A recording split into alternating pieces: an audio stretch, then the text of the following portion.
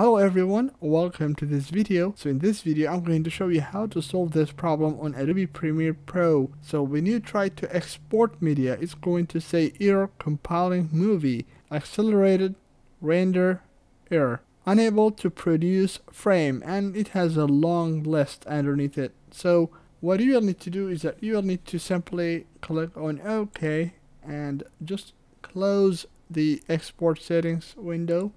And then you will need to click on File, then go to Project Settings right here, then go to General. So when you do that, you will need to change the renderer. So right here, what you do is that you click on this renderer and you change it to a different renderer.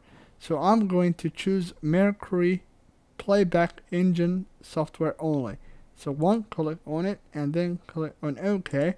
And this time, when you click on File, Export Media, what it's going to do is that when you try to export your media, it's simply going to export it. So for example, I'm going to save it on desktop and I'm going to export it. So click on Export, and there you go. It will encode it, and that problem will be solved.